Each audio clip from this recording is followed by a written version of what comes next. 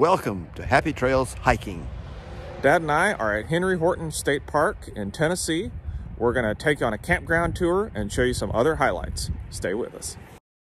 Henry Horton State Park is located in Middle Tennessee, south of Nashville. Henry Horton State Park was constructed in the 1960s on the estate of the former governor of Tennessee, Henry Horton. The park is located on the shores of the historic Duck River, one of the most diverse ecosystems in the world.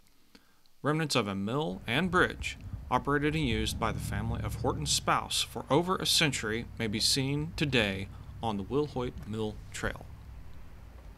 The footage you see here was filmed on March the 9th of 2020. Dad and I wandered around on the banks of the Duck River looking at the remains of the infrastructure. It was difficult to piece together how the mill might have been designed. We did manage to find the remains of penstock piers where water was diverted to turn two turbines. We also easily saw the mill wheel that would have been connected to the turbines with a belt.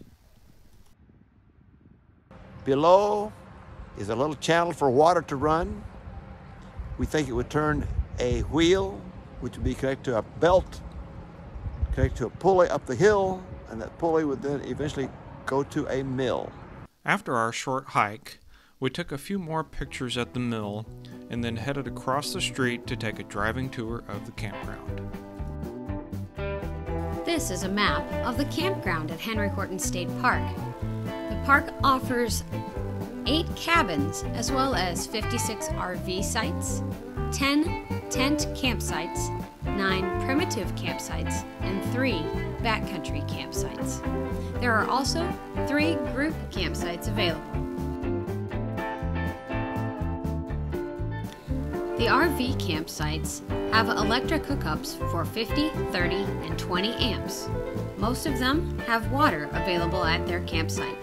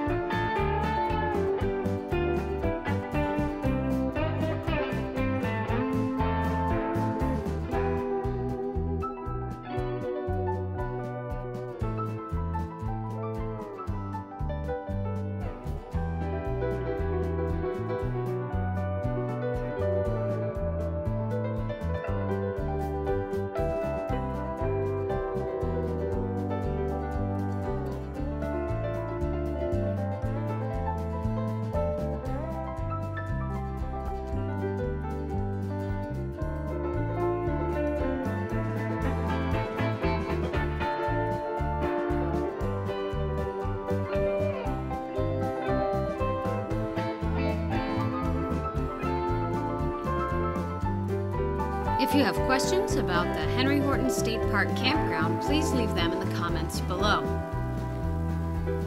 You can find more information at tnstateparks.com. Till next time, thanks for watching.